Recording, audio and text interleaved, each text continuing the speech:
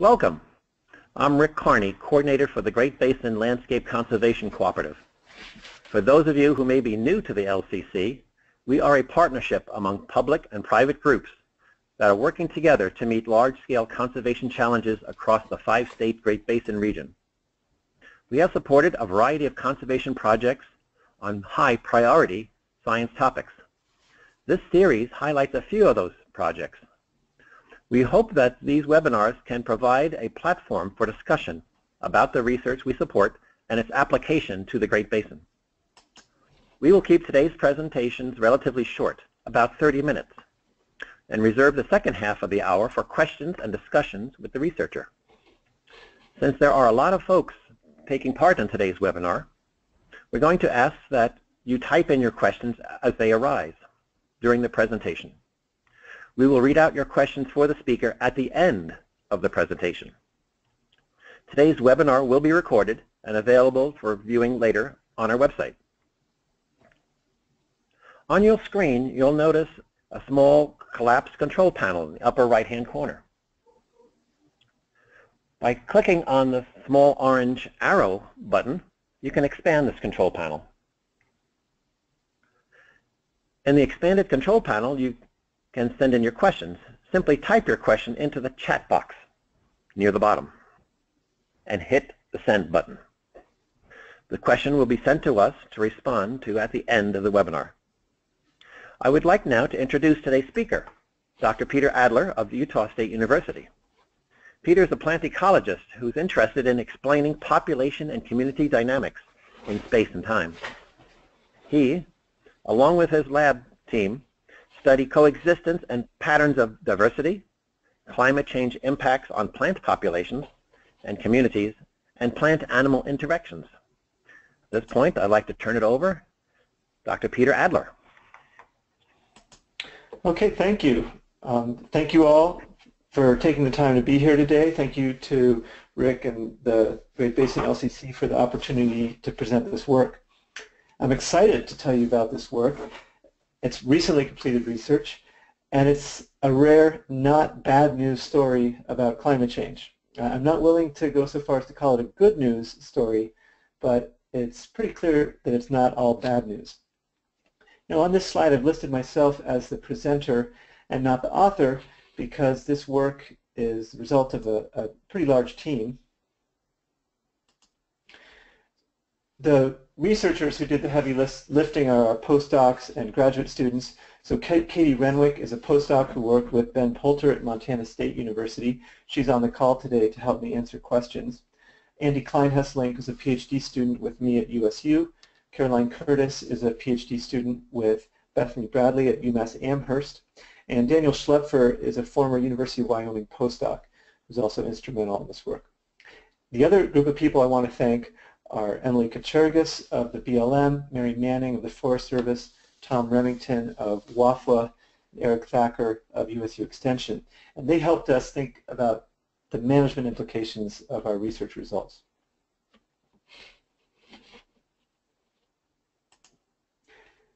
So the reason we're all here today is that sagebrush steppe has become a focal point for a pretty major conservation effort. And of course the poster bird for this effort is the greater sage-grouse. It's motivating a lot of the current work, but we shouldn't forget that sagebrush steppe provides habitat for more than 350 other species of conservation concern. Many of these are obligates. Many of them depend on sagebrush for winter forage when other food sources are scarce. This emphasis on sagebrush conservation and restoration represents a pretty remarkable paradigm shift. It wasn't too long ago that sagebrush research and management was focused on eradication, not on restoration. If we told a manager or a researcher working in the 1960s or 70s, maybe even the 80s, if we could go back in time and tell them that we were now spending millions of dollars on seeding and transplanting sagebrush, I imagine they'd be pretty surprised. So a lesson here is that we should be thinking a few decades ahead as well. And it's hard to think about the future without confronting climate change. This is a figure from the IPCC. It's showing global surface warming, average surface temperatures over time. So starting in 1900, coming up to the present, this black line is the observed change in surface temperature. And then these red lines are projections from a suite of global circulation models showing different emission scenarios. So under a business as usual, fairly high greenhouse gas emission scenario, that's the red line. These models project on average about a 4 °C increase in temperature by the end of this century. If we reduce our emissions, we might be able to decrease that expected warming a certain amount. Now, of course, this is the global surface average. In any particular region, you might expect more or less warming than this. And in fact, for the Intermountain West, models show slightly more than this 4 warming. We might expect a 5 or a 6 °C warming by the end of the century. So before we make these million-dollar investments in conservation and restoration, we need to think about how the species and habitats that we're working with might respond to this sudden environmental change. And it's not just researchers like me who are saying that we need to think about climate change. Federal land management agencies have issued directives that require their employees to conduct various kinds of climate change vulnerability assessments. So for example, here I'm showing the National Park Service's climate change response strategy. Over on the right, front page of the Forest Service's National Roadmap for Responding to Climate Change. These vulnerability assessments have at least two main objectives. The first is to identify threats. These assessments are meant to place climate change in the context of other conservation threats. So for example, in sagebrush steppe, we know that invasive annual plants and the frequent fires that they promote are a very serious threat. We also recognize land use change and energy development as important threats. Should we include climate change in this group of most important threats? If so, is it a threat everywhere throughout the region, or is it mostly a threat in certain places? A second goal of these vulnerability assessments is to help these agencies prioritize areas for conservation and restoration. So on the left of your screen, you'll see a map of greater sage-grouse priority conservation areas. Some clear conservation priorities shown here. But of course, we have other objectives when we're managing these public lands. Energy production is one of them. So the map on the right is from the Nature Conservancy. It shows oil and gas reserves. And you can see, say if you look at Wyoming, see there's a high potential for conflict between sage-grouse conservation and energy production. In both those places, there's a lot of sage-grouse habitat. There's also a lot of oil and gas reserves. If you look instead at Nevada, say, you'll see perhaps less potential for conflict. There's sage-grouse habitat there. There's not as much oil and gas reserve. Okay, now imagine adding another layer related to climate change vulnerability. Will that Nevada habitat still be prime sage-grouse country in 50 or 100 years? What if the Wyoming habitat is likely to be less vulnerable to climate change? Would that change the kinds of decisions that planners make about where to exploit energy, where to invest in habitat conservation? So this is the kind of information that we're hoping to provide to planners. The existing literature provides some information about how big sagebrush responds to climate drivers, but it tends to raise as many questions as it answers. So by studying growth rings or leaf level photosynthesis, researchers have shown a wide variety of responses to precipitation and temperature. So for example, when conditions are very dry, sagebrush growth and photosynthesis rates tend to slow down, clear signs of water stress. On the other hand, in very wet locations or in very wet years, sagebrush can suffer mortality due to anoxic soil conditions or fungal diseases.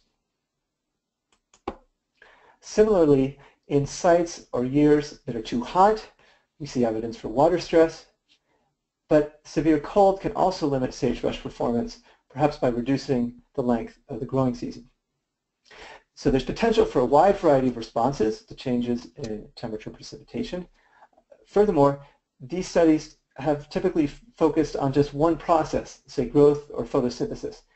They don't tell us much about the population level response that we really want to understand. For example, if seeds and seedlings are limited by different factors than adult plants, then studies of adult growth or photosynthesis might not tell us much about how a population could recover following disturbance. So here's our research question. How will big sagebrush populations respond to future changes in temperature and precipitation?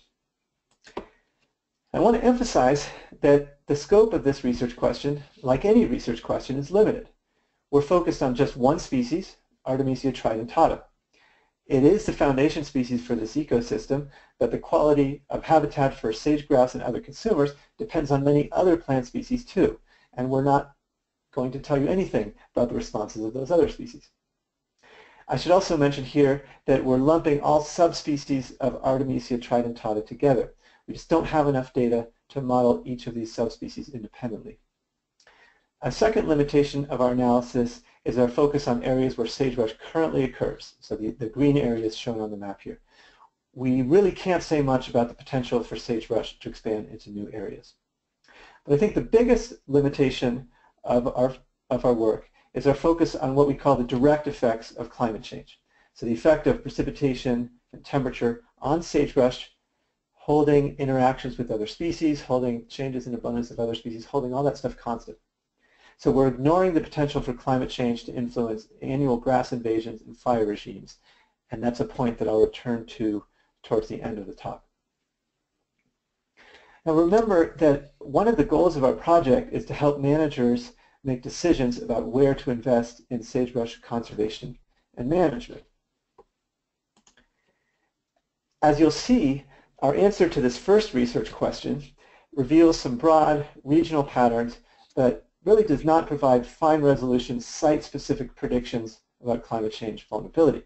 And in fact, I suspect that researchers may never be able to provide reliable predictions at those fine scales. So how can managers incorporate our findings into their decision-making process? Well, we thought that perhaps our results could better inform management if we can relate them to some existing decision-making framework. An increasingly popular framework for guiding conservation decisions in the sagebrush steppe region focuses on resistance and resilience. And in particular, we're thinking about resistance and resilience to annual grass invasions and fire. Gene Chambers and colleagues have led a lot of this work. They've shown that dry, warm locations seem to be more easily invaded than cool, moist locations. Furthermore, they've shown that native plants seem to have a harder time recovering after disturbance, after fire, in those warm, dry places than the cool, moist places. Now this resistance and resilience framework doesn't say anything about vulnerability to climate change, but the fact that resistance and resilience depends on soil moisture and temperature regimes, it's certainly suggestive. And so that leads to our second research question: does sagebrush vulnerability to climate change correlate with these resistance and resilience classes? In other words, are these warm, dry, low resilience places also more vulnerable to climate change? Now, unless we can travel into the future and see what happens, there's no way that we can answer our research questions with direct observations. We need models. One of the main jobs of researchers is to produce models. We have no shortage of models to choose from. Ideally, we use the model that gives the best predictions. But how do we identify that model or those best performing models? I mean, normally we identify the best model by comparing observations to predictions. So in this cartoon here, showing the change in abundance of some species at some site over time, I'm showing predictions from 3 different models, 3 different colors, and 1 set of observations, hypothetical observations in black. And in this example, it's pretty clear which model, the orange one, is best matching observations. But in our case, we're trying to predict regional scale changes in abundance of sagebrush over the next century. We don't have those observations. We can argue from first principles about which model might work best, but we really have no direct evidence to lean on. Something that we can do, however, is to compare predictions from very different models and hope for consistency. So to illustrate this, consider this cartoon. It's showing how 2 models predict the change in abundance of some species at different sites across a climate gradient. So at site number 1, over here on the left, both the orange model and the blue model are predicting an increase in abundance in the future, so that consistency might give us some confidence. Similarly, at this third site, both models are predicting a decrease in abundance. Again, we might build some confidence in what the future holds at that location. In contrast, at site number 2, the orange model predicts an increase, the blue model predicts a decrease. We have more uncertainty there. So this is the approach we take. We compare predictions of 4 very different models, each representing a different approach to the problem. So they're fit to different data, or they're built to represent different biological processes. Because the models are based on independent approaches and data sources, consistency in predictions that does emerge should be meaningful, should help us build our confidence. So I'm going to tell you now about the 4 models that we used. Our first model is based on spatial correlations. So this map on the right is more or less a map of sagebrush cover. So darker green areas, higher sagebrush cover, lighter green, lower sagebrush cover. And this map on the right is just a map of mean annual temperature. We can ask if areas of high cover tend to be characterized by higher or lower temperatures than areas with low cover. And we can repeat that correlation with many other climate variables. We might represent total annual precipitation or precipitation seasonality, etc. Now, you may recognize this approach as the basis of species distribution modeling. Typically, species distribution models are based on presence-absence data. Those models just predict the probability of presence. Here, we're using abundance data, information on sagebrush cover. So our models will predict how a change in climate might cause a change in sagebrush cover. Now, the main advantage of this approach is that we are using real data. We're working at the regional scale that we're interested in.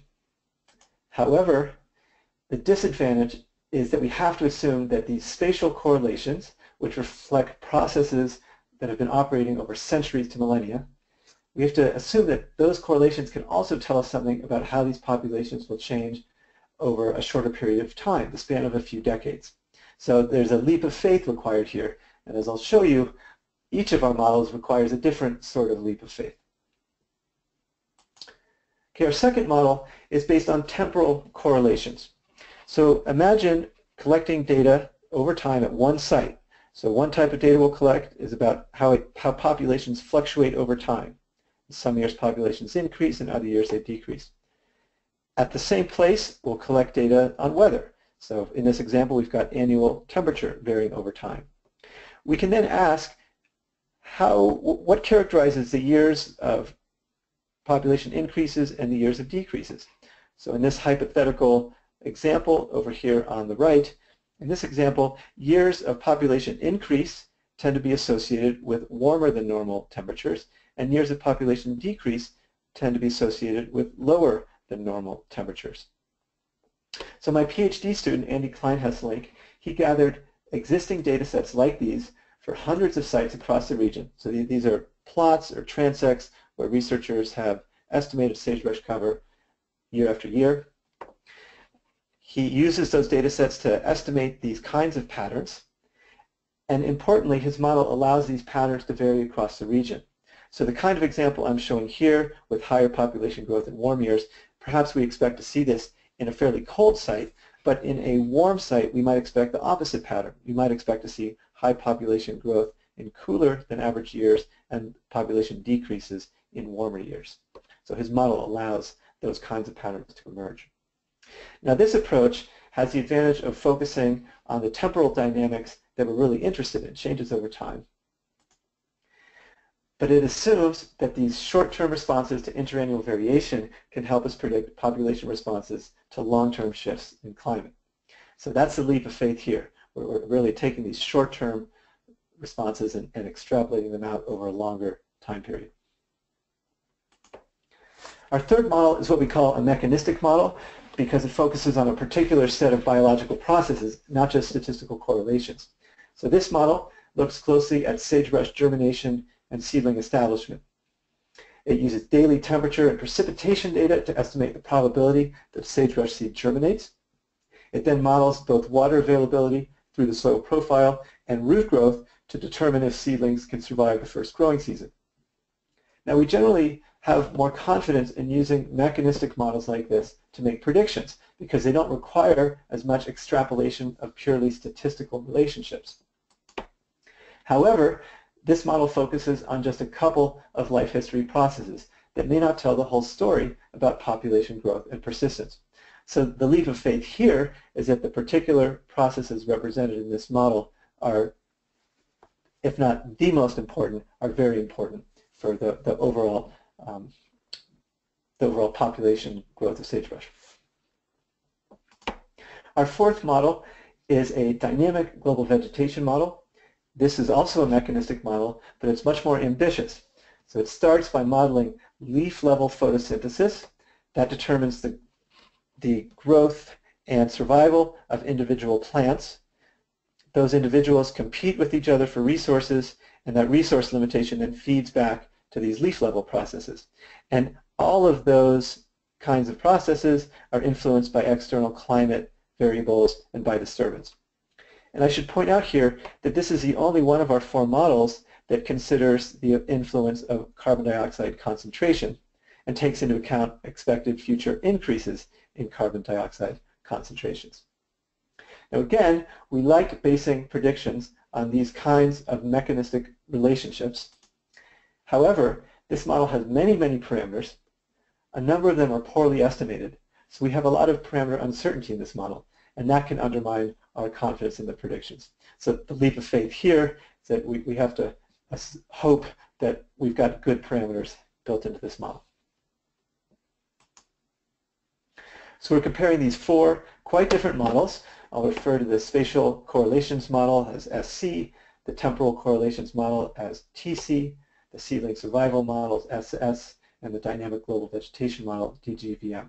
And remember, the key point, that the real strength of our approach is that these four models are fit to different data sources. They represent different kinds of correlations. They focus on different biological processes. We use each of these models to generate predictions for 714 sites across the region. So these are the blue points in this map. The gray points are sites of known sagebrush occurrence, which we had used to build the spatial correlations model. Most of these blue points correspond to the long-term data sets that Andy used to build the temporal correlations model. We added a few more points to this blue set. We took a few of those gray points, colored them blue, added them to our set to ensure that we were representing the entire climate space that's currently occupied by big sagebrush.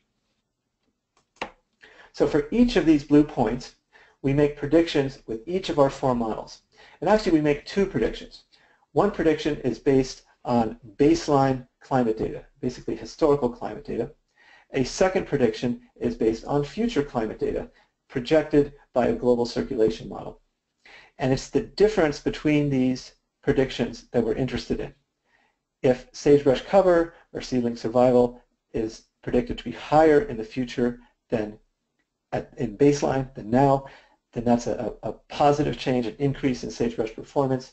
If the future prediction is lower than the baseline, then that's a decrease in sagebrush performance in the future.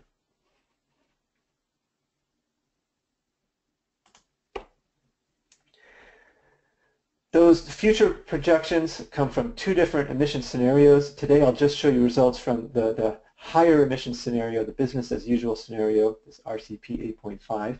We also have predictions corresponding to 5 different global circulation models.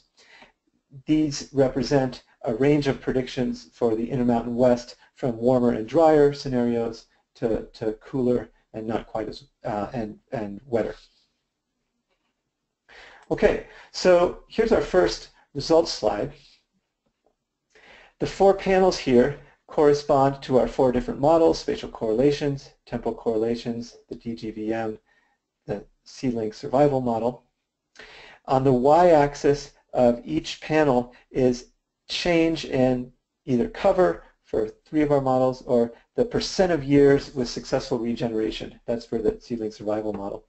And on each of these y-axes you'll see a dashed line at 0. So that means the models are predicting no change. Points that fall above that line are places and GCM runs where our models are predicting an increase in cover or regeneration. Points that fall below those zero lines are places and GCM runs where our models predict a decrease in performance. And the first thing oh, and I should also say that the x-axis here is mean annual temperature. So we're just displaying our results along this mean annual temperature axis to give you some idea of how these sites differ. So each point represents one site and one GCM run and predictions from one model. So the first thing you'll notice is a lot of variability. There's a lot of spread along these y-axes. Our models predict increases in performance at some sites, decreases in performance at other sites. But there's some pattern to this variation, and that's shown by these simple linear fits here. You can see that in all four panels, there's a negative slope to these linear fits. So what our models are saying that at sites that tend to be quite cold, we're expecting to see increases in sagebrush cover or seedling survival in the future. At the hottest sites, in contrast, we're expecting to see decreases in sagebrush cover or seedling survival. The exception to that pattern is the DGVM, which seems to be more optimistic. So it's predicting increases in sagebrush cover pretty much all the way across this mean annual temperature gradient. And this is where that CO2 fertilization effect comes in. Remember, this is the only model that takes into account carbon dioxide concentrations. If we repeat these simulations, holding CO2 constant at its current level, then the predictions from this DGVM fall more in line with the other models. Still, it's a little bit more optimistic, but it falls more in line. So this consistent pattern that we see across the models with respect to temperature, it makes some biological sense. Perhaps at these cold sites, growing seasons are short, and warming may actually improve conditions, lengthen the growing season for sagebrush. Perhaps at these hot sites, climate change, primarily through warming, will make conditions worse for sagebrush by increasing water stress. I should remark here that what the GCMs show are fairly consistent and fairly large changes in temperature. The changes in precipitation are smaller and vary more among the GCMs. There's more uncertainty about how precipitation will change.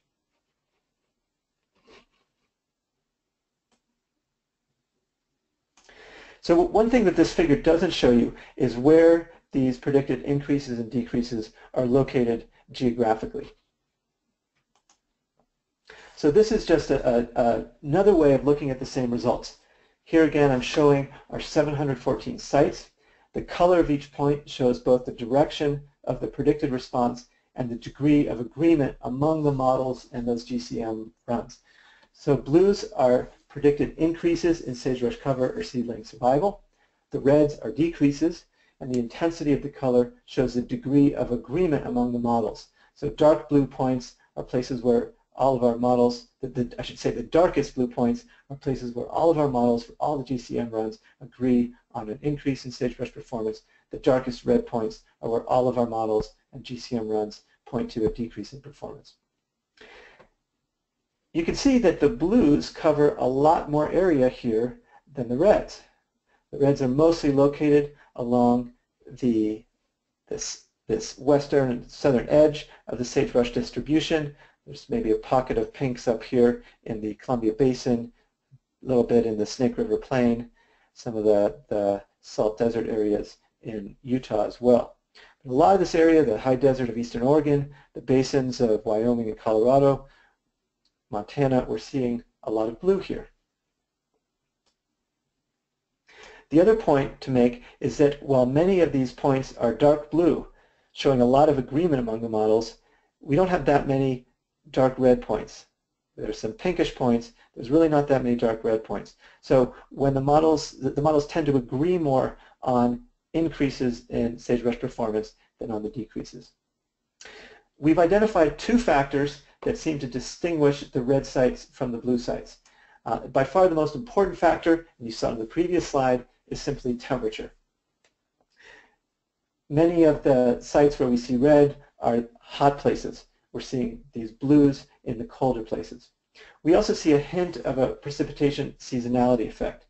So the sites along the western edge of the sagebrush distribution, where we're seeing these reds and pinks, those tend to receive almost no summer precipitation at all. These bluer areas further to the east receive much more summer precipitation. But that seasonality effect really is weak compared to the temperature effect. Okay, so I want to turn now to our second research question about resistance and resilience classes. So here's a map from a recent publication showing resistance and resilience classes for the western portion of the sage-grouse range. The red areas have low resistance and resilience. The greens have higher resistance and resilience. The idea is that we should try to locate our conservation investments in these green areas. So how do our climate change predictions relate to these resistance and resilience classes? We answered this by overlaying our 714 sites on a map like this and asking if the climate change responses that our models agree on vary systematically across these resistance and resilience classes. And here's what we find. Almost all of the sites where our models agree that climate change will hurt sagebrush are located in the low resistance and resilience class. And in fact, most of the sites where our models are uncertain are also in that low class. If we move into the moderate and high resistance and resilience classes, we find that almost all of our sites located in those areas, our models agree that at those locations, the direct effects of climate change might actually benefit sagebrush. Okay, so what are the management implications of these results? I think the most important message is simply one of hope. We're not finding strong evidence that climate change will be a grave threat to sagebrush across the range. Climate change, based on this analysis, does not mean that sagebrush conservation is a lost cause. Now notice that I'm not ready to believe that sagebrush will really benefit from climate change, as predicted by our models for many sites, and that's simply because of the limited scope of our analysis. But the absence of really bad news is great. Clearly, these systems are worth fighting for. Our models do predict some negative effects on sagebrush, but these appear limited to the hottest portions of the region. I think the implication is that we should question investing in these locations, especially where resilience and resistance is also low. Of those existing threats, across much of the region, climate change may have limited or even positive direct effects on sagebrush cover. So within those areas, managers should feel liberated to focus on the most important existing threats to sagebrush. And of those existing threats, I think the biggest and most uncertain comes from annual grass invasions and fire. And that's where we think future work needs to focus. So I'd like to make this point with a little cartoon here. Our work has focused on the direct effects of climate change on sagebrush. We've showed that in many places we expect some positive effects. In some areas we expect negative effects. In general, we're not sure how strong these effects might be. Now we know from lots and lots of previous work that this cycle between annual grass invasions and fire has very strong negative effects on sagebrush populations. And the key question going forward is how climate change will alter this cycle, this grass-fire cycle. Will it exacerbate this problem in areas of the current range that we currently consider resilient? Will climate change limit fuel production and alleviate the problem in areas that have historically been hit the hardest? So we're really just starting to think about how to tackle this problem, but we think that's a priority going forward.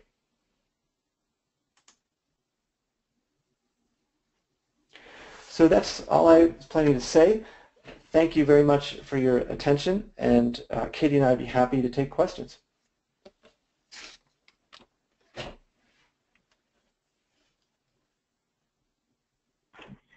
Great. Thank you very much, Peter. We've received a few questions already from the audience, but just a reminder for those of you on the webinar, if you have questions that you would like to send to Peter, please type those into the chat box. And you can access that by clicking on the red arrow in the small control panel that you should see on your screen with the webinar software. And those questions will come to us, and we will read them out for the presenters. So I've got 3 questions here that have already come in, and I'll go ahead and start here with the first one. This is kind of a clarifying question. And it came in when you were showing the different climate change scenarios that the models were using. And it's just asking, are you referring to atmospheric global circulation models or to ocean circulation models, or a combination of both? The global circulation models, they're coupled atmospheric ocean models. So the GCMs that we're taking these future projections for, they include both oceans and the atmosphere. Great, thank you. And then a second question here, how do the models handle the potential... Oh, sorry, go ahead. I should say something more about one of the sources of uncertainty here. You might remember that early in the talk I said I was skeptical that we'd ever be able to generate the kind of really fine scale predictions that managers might hope for. And one reason for that is that these GCMs are operating at a fairly coarse spatial resolution. With increases in computing power, they're getting finer, but I think that Katie might be able to help me here. I think that the grid cells in these GCMs they're like 1 degree latitude, longitude grid cells, so hundreds of kilometers. We then, researchers like us who are trying to do more site-specific things, we have various ways of downscaling those projections, but they involve some assumptions. It's a somewhat crude process. So I guess there's really some inherent limitations about what ecologists can do given uncertainty in the climate models themselves.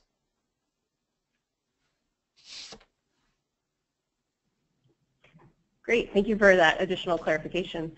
Another question that's come in from our audience here, how do the models handle potential more extreme temperatures? So higher highs and lower lows, not the average temperature, but the ends of the ranges.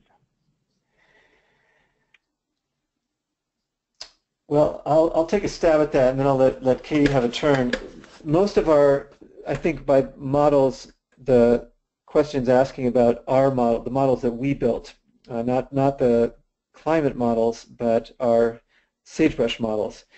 And in most, I'd say certainly for our temporal correlations and our spatial correlations model, we're not accounting for those extremes really at all. So we're looking at averages, responses to average conditions, and that's certainly a concern about those models. Can they do a good job capturing extreme events? I think that the seedling survival model and the DGVM, because they operate on a daily timescale, they will actually incorporate some of those extremes. Is that right, Katie? Yeah, that's correct. We took monthly temperature for those two models, but then used a statistical algorithm to extrapolate so that we would have daily temperature. And so those models were each run for a 30-year time period, and we looked at average cover during that period instead of using average temperature as an input.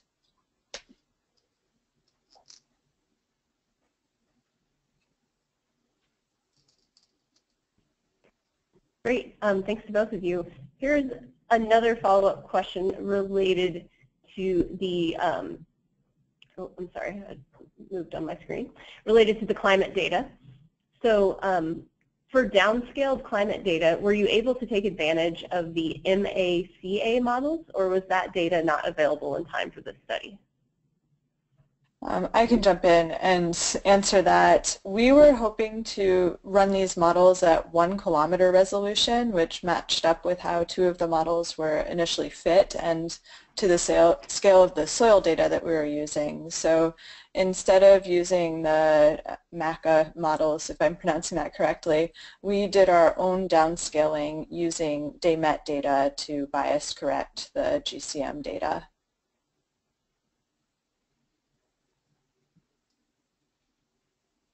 All right, thank you. And lots of questions here now coming in from our audience, so I'll try and get through as many of these as we can. The next one for you is, since sagebrush is a long-lived species, have you considered time lag effects of sagebrush survival? The seedling germination and survival models seem very important in recruitment of sagebrush.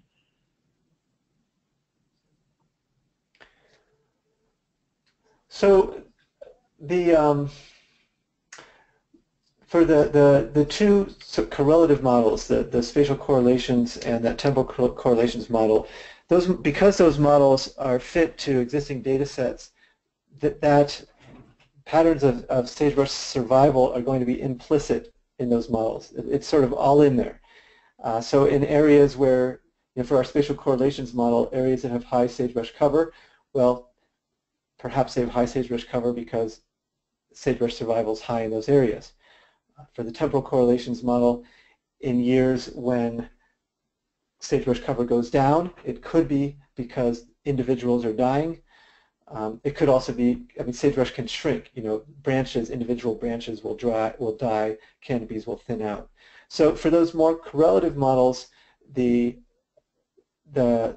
patterns of survival are built in. As you pointed out, as the questioner pointed out, for the seedling survival model, it's really just looking at survival of a particular life stage. And Katie, I'll let you address survival in the DGVM. Yeah, so survival in the DGVM, it's a lot more mechanistic, and sagebrush can die because of things such as disturbance or drought stress, and cover can also be reduced due to reduced recruitment as the climate changes. And so our hope was that by running the model for a 30-year period in the future and then looking at average cover over that period, we would be able to incorporate some of the effects of more rare climate events or areas of high mortality.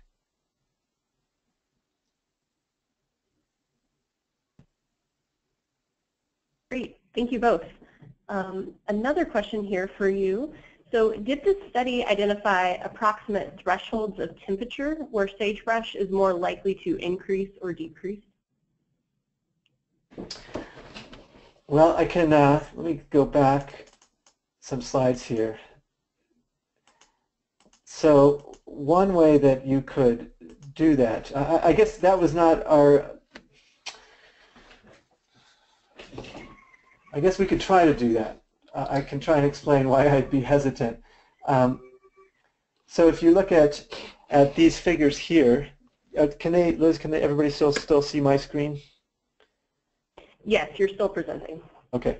So where these linear trends cross the x-axis, you could think of that as one of these climate pivot points, that at sites below, in this example, maybe we're looking at 12 degrees Celsius here, mean annual temperature 12 degrees. Sites that on average are colder than that now, we might expect increases in performance. Sites that are warmer than that now, climate change might have a negative effect. And for each of these models, you could look at where these lines are crossing that x-axis.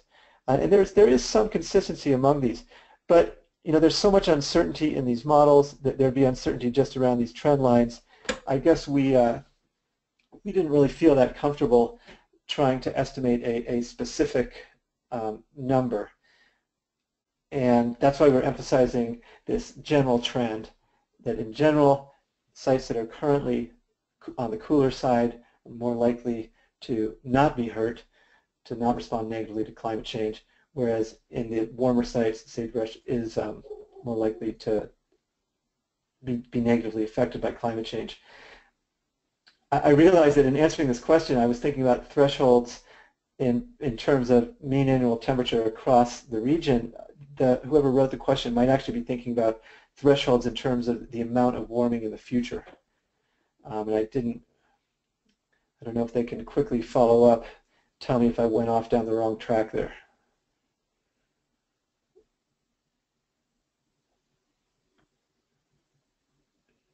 All right, I'll keep an eye out for a follow-up to that question. And so if the original asker wants to further clarify, please feel free to type that in. I guess I could sort of preemptively try and answer that, in terms of how much.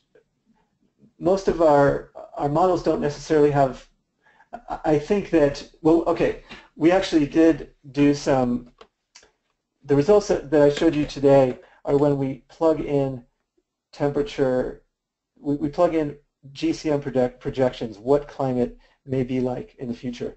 We did some other kinds of what you might think of as more of a sensitivity analysis, where we ask each of these models if the only thing that changes in the future is an increase in temperature, holding precipitation constant at the baseline level, then how do things change? And we can play that game with a small change in temperature or a larger change in temperature. And just thinking about those results, the qualitative pattern is fairly similar for both small and large changes in temperature. We don't see evidence of some a really obvious threshold there. Would you agree with that, Katie? Yeah, I'd agree. Great, and the question asker just let us know that they were asking more about the amount of warming into the future. Okay, so yeah, I think that the qualitative, like I just said, the qualitative pattern shouldn't necessarily depend, it's not going to change with more or less warming. Great, thank you. We've received several questions here that are kind of looking or asking about invasives and noxious weeds and kind of how that is playing into the future of sagebrush with climate change. And so one question here is that I did not notice that the research accounted for invasive noxious weeds that tend to invade after catastrophic events that are predicted with climate change. And related to that, we also had someone asking, you know, if this research was considering possible encroachment of other plants that might come with climate change. So if you guys could just kind of speak to that topic, I think that can help address a few of the questions here. Sure. Well, again, the answer is a little bit different for each of these models. So for example, when we think about that spatial correlations model that is really built using existing regional scale data, effects of invasive species and fire is built into that. You know, if we see lower sagebrush cover in certain parts of this geographic area, it might reflect that. Okay. Similarly, with that temporal correlations model, if sagebrush does worse in certain kinds of years at certain sites, that could reflect the influence of these other kinds of species that sagebrush is interacting with. For the seedling survival model, I don't think it considers other. It's a truly single species model. It's ignoring what is growing around sagebrush. And Katie, I'll let you talk about the DGVM. Yeah, the DGVM is a really flexible model. You can include as many different species as you'd like, limited only by the difficulty of parameterizing it for those different species. So for these results, we included a generic C3 grass, a generic C4 grass, and then juniper. So there was some potential for competition with conifers, although because our points were chosen to be areas that are currently almost entirely sagebrush cover, I didn't wind up with a lot of juniper in the output. The model, though, does not currently account for invasive annual grasses like cheatgrass, and that, I think, is a really ripe area for development. And we tried to be quite clear that our models, that we were not trying to deal with that grass fire cycle in this phase of the research. We think that's important to do next. I think one thing I'll just say from driving around the region is that I live here along the Wasatch Front, northern Utah. When I drive west from here out into the Great Basin, the impacts of annual grasses, invasive grasses, and fire is super obvious. But if I drive the other direction, if I go east into the Wyoming basins, cheatgrass is present. It apparently will increase locally after disturbances, but then the natives will come back in. You just don't see the same kind of dynamic. It's dry on both sides of the Wasatch. Both of those areas are dry, but those Wyoming basins do tend to be higher and cooler than many of those Great Basin valleys. And so, yeah, I would really love to do some experiments to try and learn whether warming will change the behavior, the impact of cheatgrass in those cool, dry places to the east. Thank you. We've received several questions here about precipitation and kind of how the models are handling that, so I'm going to lump these together for you. The first one is, did your precipitation modeling involve precipitation type? And then what about the survival of seeds without insulating properties of snowpack? And then kind of related to this is, can you discuss the probable impacts of any changes in the cold season precipitation? Katie, do you want to start on those first two? Yeah, so all of the models included precipitation in some form. The two correlative models included some sort of variable for total quantity of seasonal precipitation, I think for different seasons.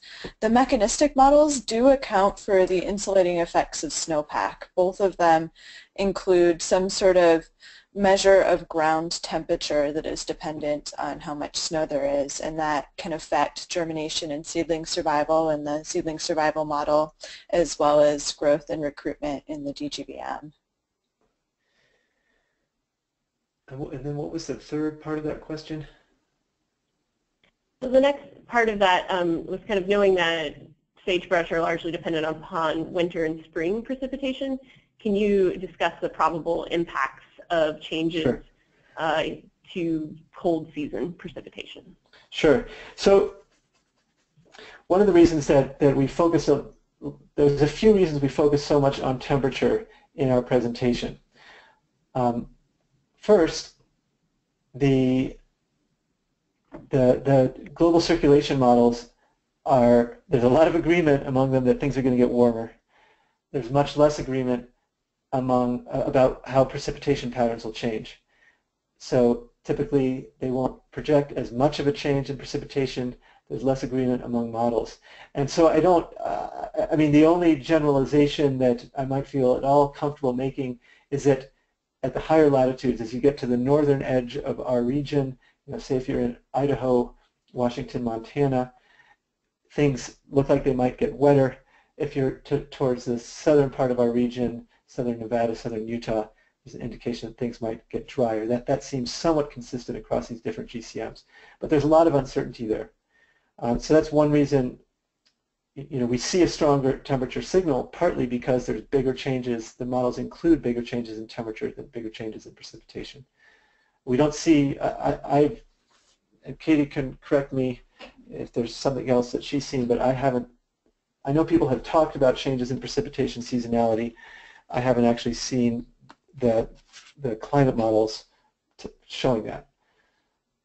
Yeah, I haven't dug into that too much, but one thing that I would like to add is that the two mechanistic models, there was a question about more of the precipitation falling as rain, and both of those mechanistic models include a weather generator that would account for that. So if the increase in temperatures is making it so that more of the precipitation in winter is likely to fall as rain, then that will be picked up by those two models. We also we did some sensitivity analyses where we held temperature constant and we increased precipitation a little bit or a lot, and I think that we didn't see very many general patterns as to how that was affecting model predictions. Is that right, Katie?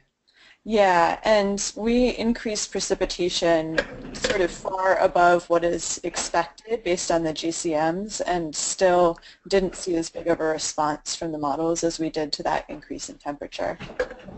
So one lesson from this research, I know that because sagebrush grows in a water-limited area, arid and semi-arid ecosystems, we're always thinking primarily about the importance of water. But one, I think, important result from our research is that sagebrush also should respond directly to temperature alone, even without these changes in precipitation. And that if we're thinking about climate change, there's going to be the changes in temperature are likely to be bigger than the changes in precipitation, and that may be the primary driver of change.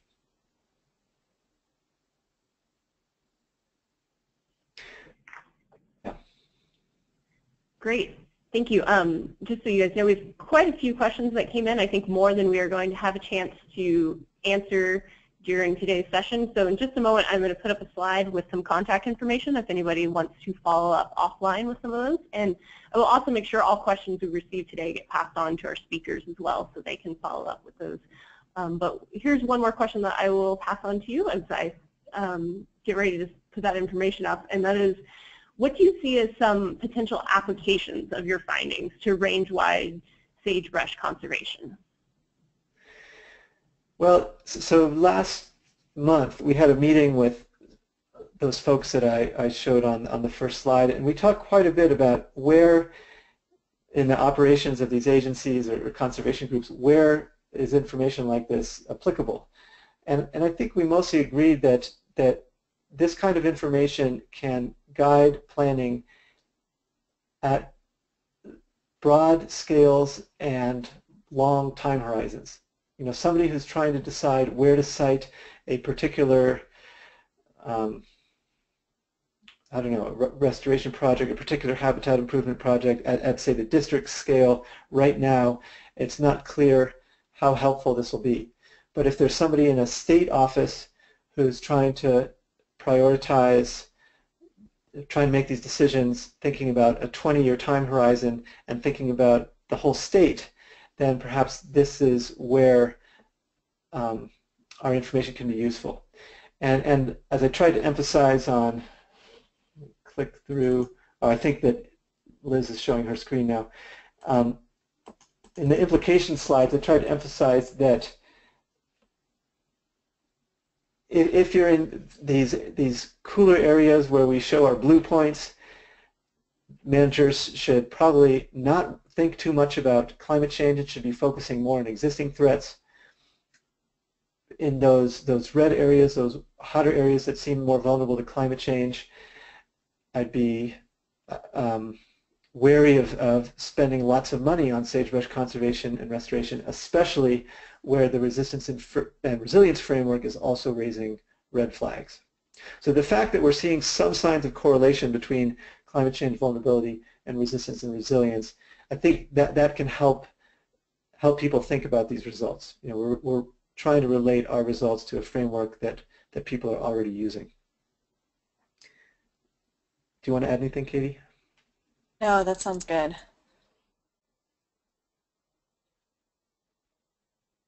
Great, thank you both. At this point, I'd like to turn it back over to Rick Carney to say a few kind of final closing words. Thank you, Liz. And thank you, Peter. And thank you very much, everyone who's on the phone right now, for attending today's webinar. A recording of this presentation will be available on our website later this week. If you have any questions about the LCC or this research, please feel free to contact Peter or myself. Our contact information is displayed on the screen. Please make sure to join us on Monday, December 5th at 1 p.m. Pacific for the last webinar in our 2016 webinar series on functional continuity of habitat for the pygmy rabbit. Last but not least, we really want to know what you thought of today's webinar. Please take 2 minutes to complete our short survey that will appear on your screen as you log off. Your feedback is very valuable and helps us to plan and improve future webinars. So on behalf of the Great Basin Landscape Conservation Cooperative and folks at Utah State University, we very much appreciate your participation today and wish for you a good rest of the day. Goodbye.